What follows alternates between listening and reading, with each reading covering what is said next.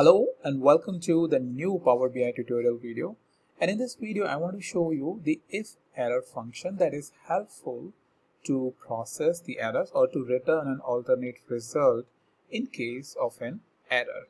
So, if you see as compared to the previous video, IFError is also a similar function which returns a similar output. It's just that it is comparatively more compact and easy to configure. However, both of these functions can be useful for capturing an error in case if your column or if your DAX expression is returning an error.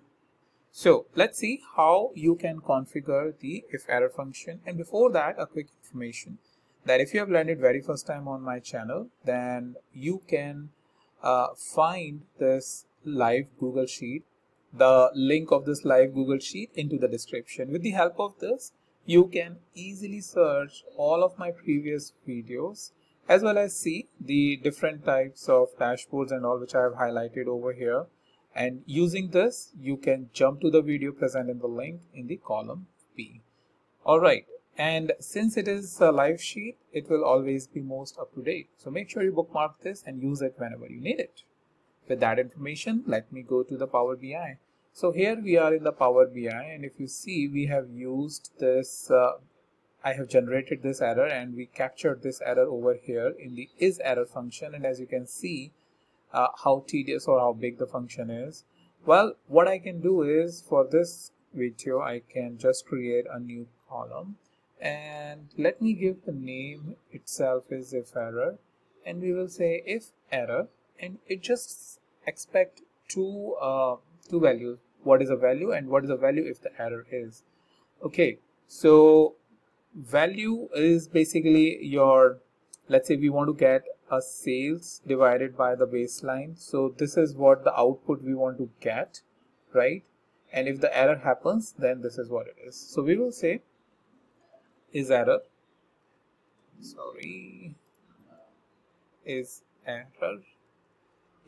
is basically the name of the column, which is nothing but sales to baseline percentage, where we have divided the sales by 0.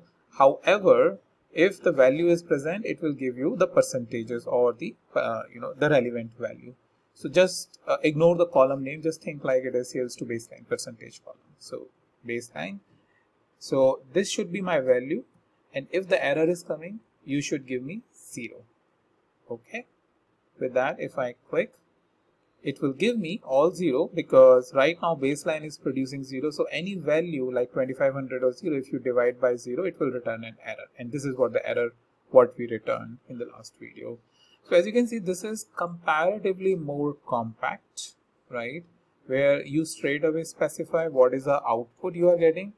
If there is any error, then what should be my another output? So 0, right? So with that, pretty much all I wanted to share as to how you can configure this compact function and get the relevant result out. With that, thank you so much for watching, and I'll meet you in the next video with the new topic.